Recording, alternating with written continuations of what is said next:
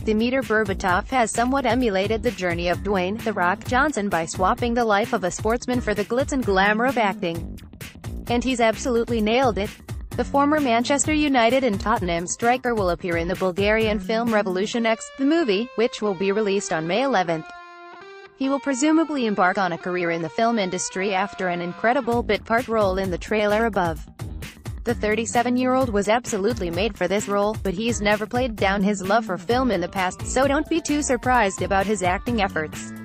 Berbatov famously learned English from watching the iconic movie, The Godfather, and last year, he recreated a scene that received plenty of plaudits.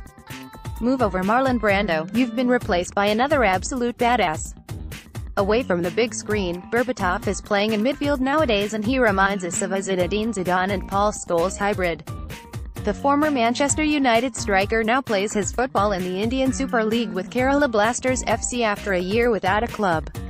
Berbatov has started well since moving in August, and during a game at the Salt Lake Stadium in Kolkata earlier this year, the veteran produced a sublime performance against ATK. The club even posted his individual highlights on their Twitter. Sit back, relax and watch the master at work. Is this the most chilled out, effortless performance you've ever seen or what? Dimitar makes it look way too easy, both on the field and off it. Do you think the former Premier League striker makes a good actor? Let us know in the comments.